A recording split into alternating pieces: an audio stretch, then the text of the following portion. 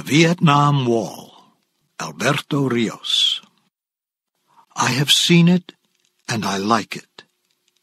The magic, the way like cutting onions, it brings water out of nowhere.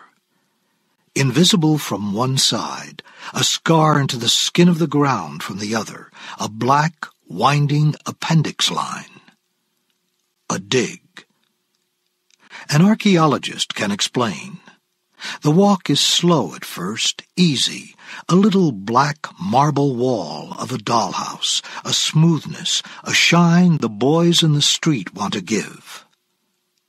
One name, and then more names, long lines, lines of names, until they are the shape of the UN building, taller than I am. I have walked into a grave. And everything I expect has been taken away, like that, quick. The names are not alphabetized. They are in the order of dying. An alphabet of, somewhere, screaming. I start to walk out. I almost leave, but stop to look up names of friends, my own name. There is somebody. Severiano Rios.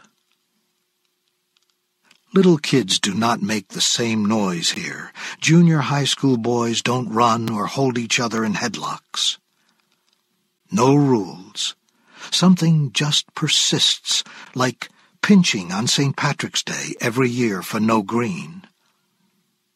No one knows why. Flowers are forced into the cracks between sections.